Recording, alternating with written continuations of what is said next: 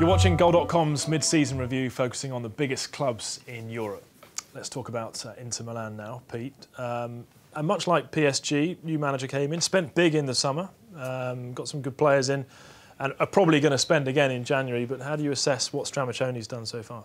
Well, Stramaccioni is an Inter man. He's was in charge of the youth team, which won the Next Gen series last season, and he was trusted by Moratti with the main role after the departure of Claudio Ranieri. And I would say it's been a success thus far. Obviously, there's no Champions League football for Inter this season, but they've made their mark in the Europa League with their fringe men.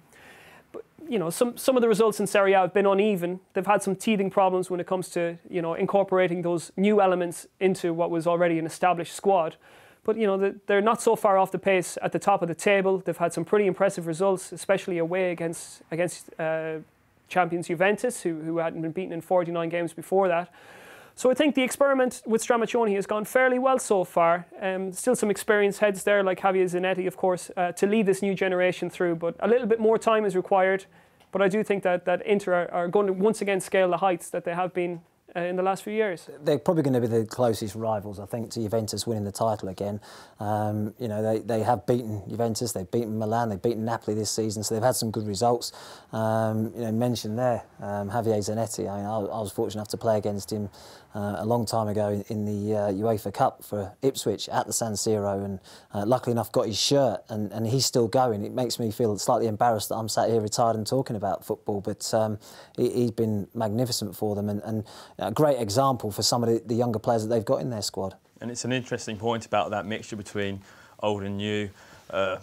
We're seeing the Mourinho Champions League winning team being dismantled slowly, and Stramaccioni's doing that. And the figure for that in January or in next summer is going to be Wesley Sneijder, because Inter are trying to get him to sign a new contract. He's got 18 months left on his current deal. He's point blank refused to sign the deal on the table because essentially it would be asking him to take a pay cut. They made him take down his Twitter account and they've frozen him out of the team. So that's going to be the big issue for Inter. They're trying to find this way of building a new team, but they don't want to completely alienate a player as big as Sneijder, or they're going to have to sell him in January. He dreams of playing for Man United, but I can't see that happening. Pete, any news on that? Do you want to? What are your thoughts on that? What are Inter without Sneijder, or has he not been playing that well anyway? I think Inter are a lot better without Sneijder. For me, Sneijder hasn't really excelled since Jose Mourinho left. He's not really played well since the World Cup, if I'm to be perfectly honest.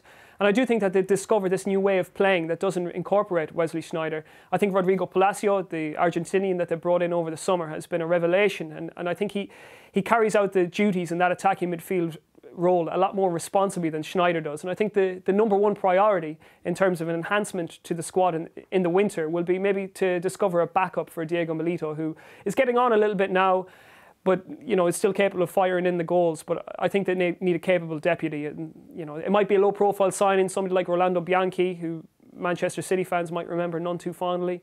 But you know, he could come in and perhaps be the deputy for Milito. I think they're looking for a centre-back as well, Pete, someone like Campagnaro from Napoli, who's having a contract dispute there, so that could be something else they might be looking at.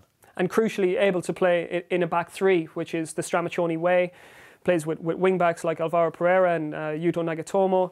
And yeah, when he uses that back three, he requires people like Hugo Campagnaro. They've been using Esteban Cambiaso there in recent games, and he's been playing quite well, distributes the ball beautifully. But yeah, I think they will need a little bit more of a defensive specialist in that respect. They definitely need that to keep on the coattails of Juve. You know, if Juve obviously sign a striker, they're the ones to catch in Serie A anyway.